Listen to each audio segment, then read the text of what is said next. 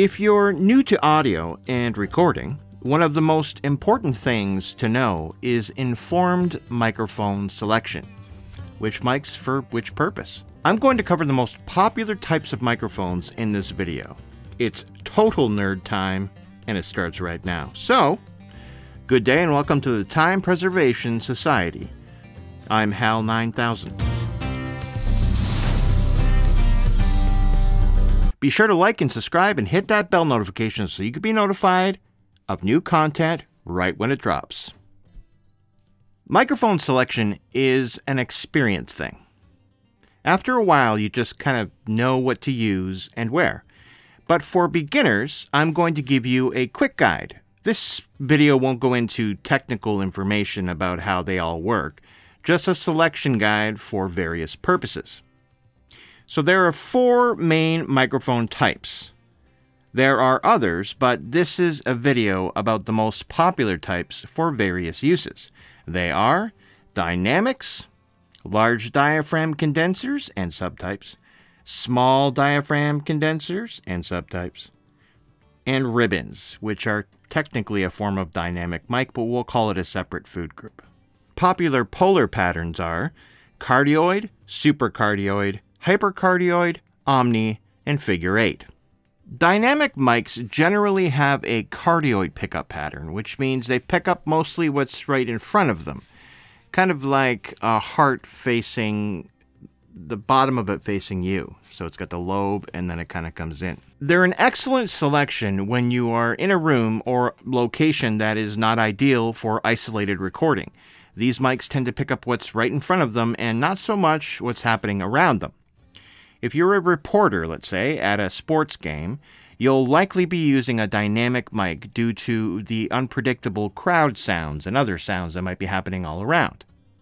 It'll help isolate what's right in front of it.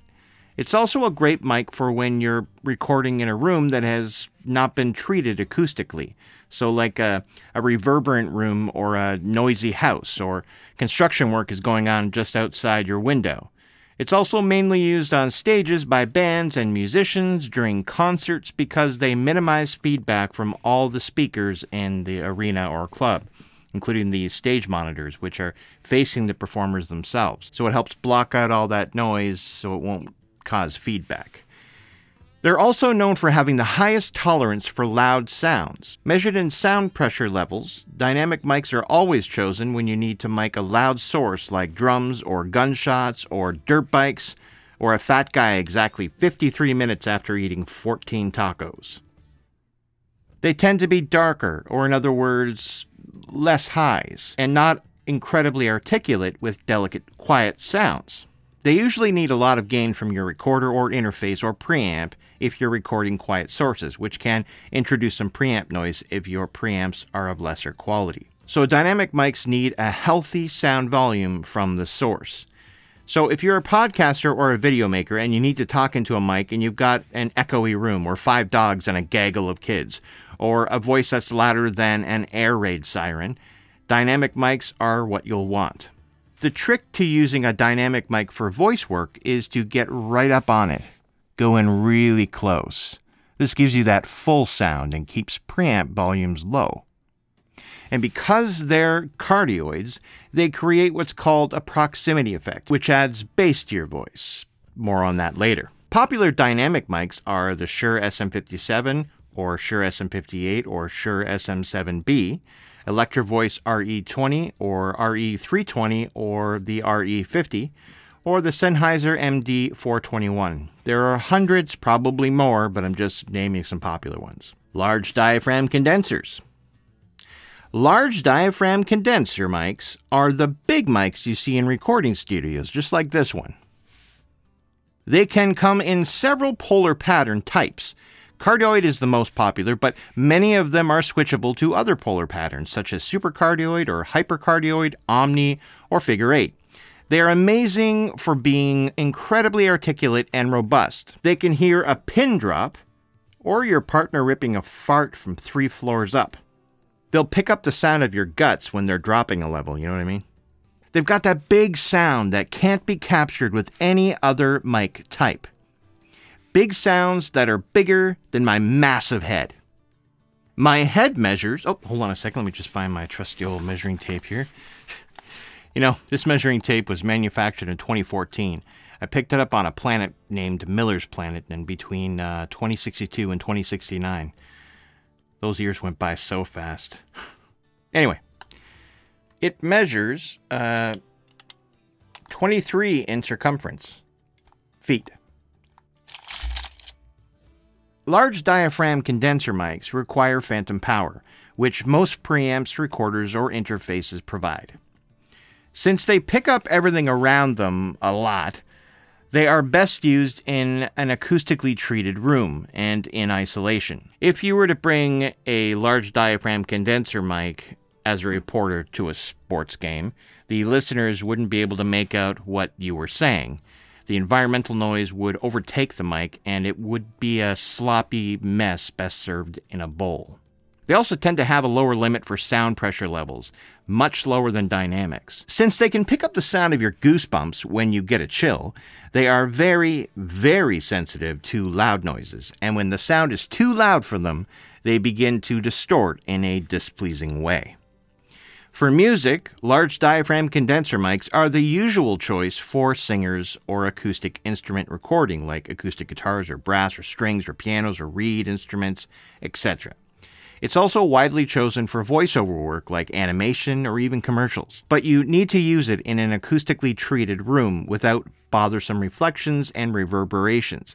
In fact, right now I'm using it on a table, and you can hear the comb filtering happening. That's what it's called.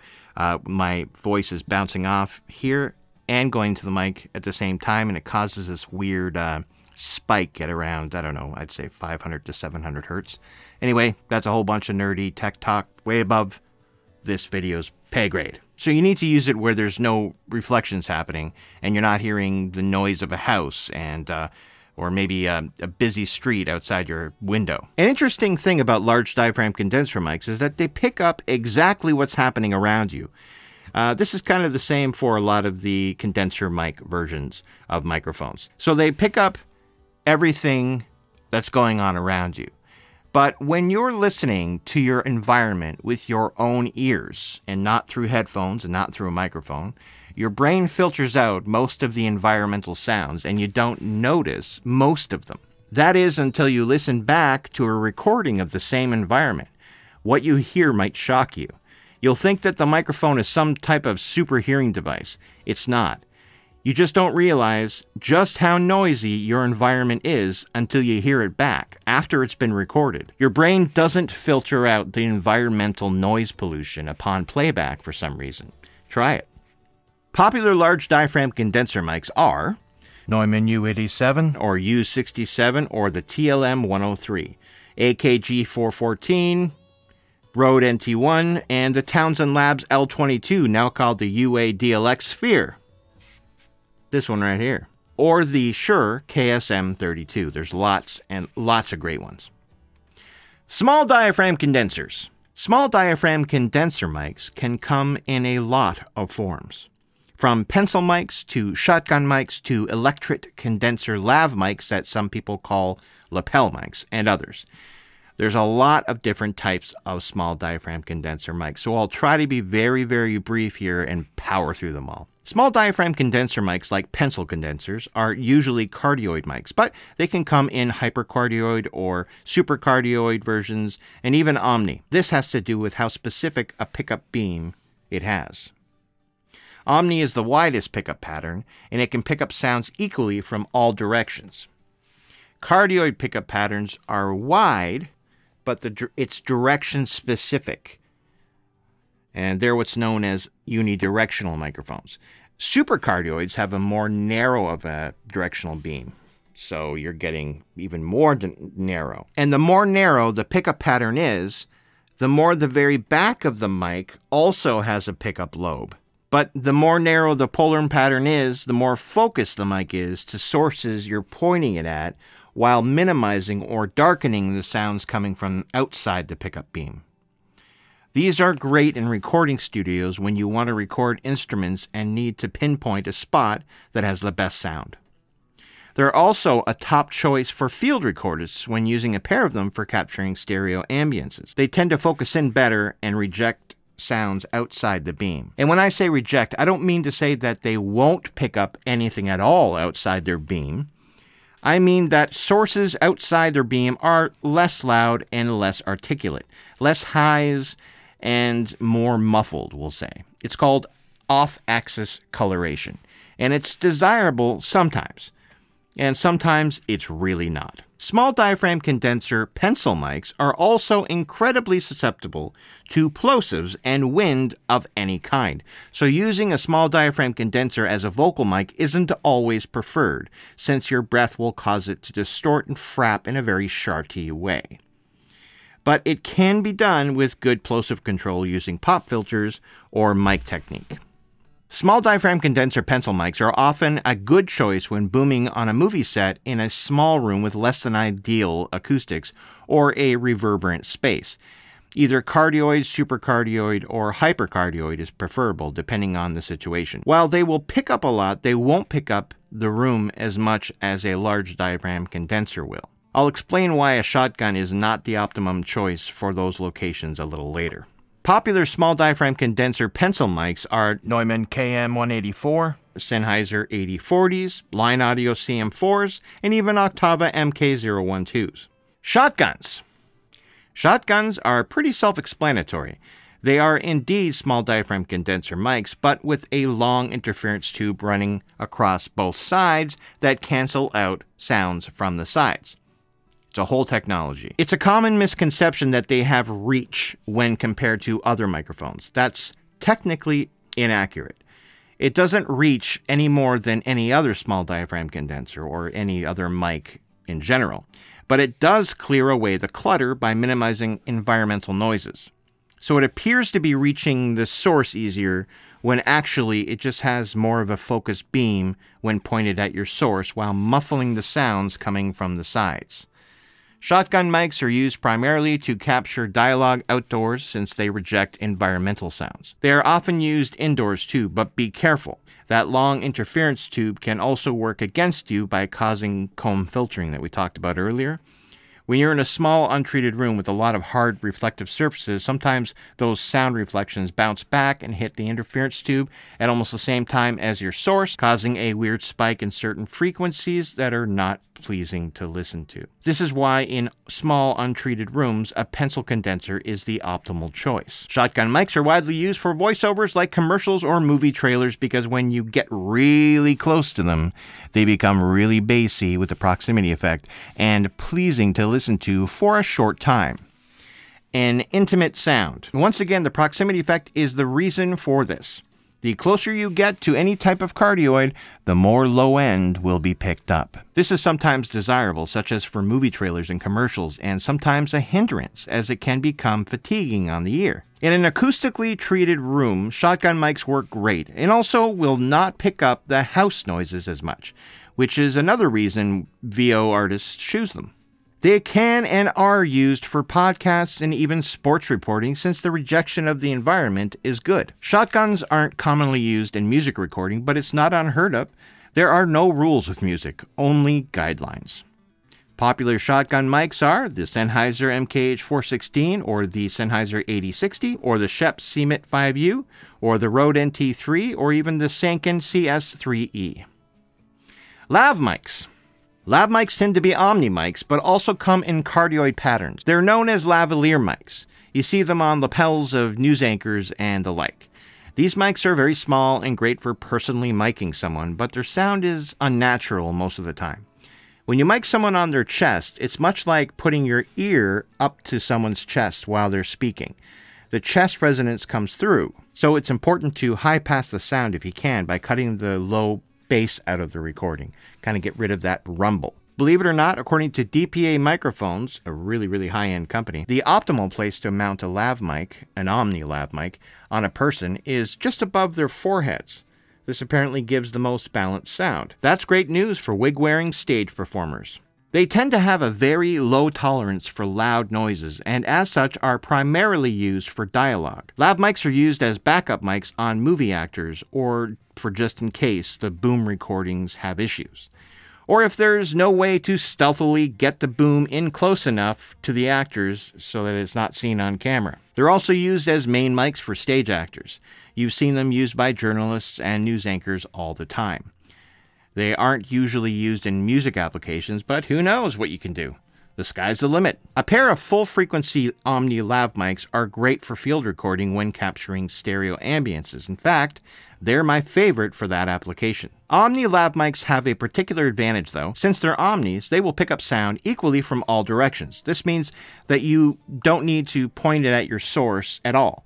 So when you mic someone with a Lav mic, you can have it point sideways or even upside down, if it will attach better. Any omnipolar patterns on any mics do not exhibit the proximity effect, so while you'll get louder the closer you get to it, you won't get bassier. Cardioid versions of Lav mics are much more directional, as their big brothers are, so they need to be pointed at the source, so at the mouth in that case. If they're mounted on one side of the lapel, and the talent turns their head to the other side, then the sound will become noticeably darker and lower. A nightmare in post. Popular Lav mics are Sanken COS 11D, Countryman B6, and DPA 4060s. And my favorite little big Lavs, the Clippy EM272s. You can watch that one right there. And finally, ribbon mics.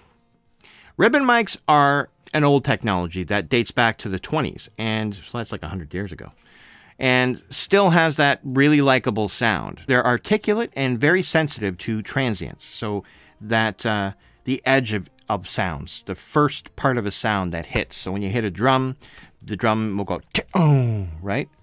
Transient part is the loudest hit, the thing that starts that spot, that's a transient. So they're very susceptible, they're very sensitive to the transients, while also maintaining their warmth. A lot of old-timey crooners sang into ribbon mics. They're still used today on guitar cabinet miking and other fun stuff. They are usually in a figure-8 polar pattern, so they tend to pick up from the front and the back equally. They're very fragile, though, and can't be jostled around much. They also have a very low output, so generally need to be paired with a preamp with a lot of gain, a lot of clean gain, or a cloud lifter or something to boost up that signal. They're mostly used for music and in special broadcasting, and that's just about it, but you can use it for anything you want. Since they're so fragile and low output, they can't be taken onto movie sets or out for field recording. Even keeping them on their sides can cause the ribbon inside to droop, and at that point we'll need to go in for repairs. So they're very fragile. Their uses are much more limited than other types of mics, but for what they do it very well. There's nothing quite like the sound of a classic ribbon mic. Unmistakable. Popular ribbon mics are Coles 4038, a Royer R121, an RCA 77DX, if you can find one. Those are some popular ones. Ribbons tend to be kind of expensive too. I mean, you should look into them. They're very interesting. And that's your microphone rundown. One of the reasons for proper mic choice among many is that it makes your life much easier later when you're editing or mixing. If there's anything worth saying in this video, it's that recording sources properly at the start is the most important thing you can do with any audio recording in any field ever. The best music engineers in the world will tell you that when it comes to mixing their recorded music, there's not much to do. Because if you've done your job right, the song already sounds like a finished song on an album before you've even started mixing it. All that's left to do is just polish it and make some creative choices. This applies to every other type of audio recording there is. If you take the time to learn how to record and choose the right tool for the job, you will have a much easier time later when you finalize something. If you're mixing it, or if you're mastering something, or if you're sending a deliverable to someone, or whatever you're doing. I'm a recordist. That's what I do. I've been a recordist for a long time. I record a lot of stuff. And over the years, I've learned how to capture the best version of sounds right at the beginning. I've spent far less time mixing than I have recording. and it probably shows. Mics are a massive part of your toolkit, and having a collection of different types of tools in your toolkit allows you the freedom to properly choose the one you need that will best serve you. The experience to know which to choose is the other part. But like anything else in the world, that comes with practice and repetition. So I hope this video will help you on your wonderful journey into audio recording. You can save this video for future reference and use the chapter markers to quickly get to the part you need. I am putting myself to the fullest possible use, which is all I think that any conscious entity could ever hope to do. Bye now. In transmission. That was an instructional video. All right. Hey man, I learn from the mistakes of the people who take my advice. Watch these.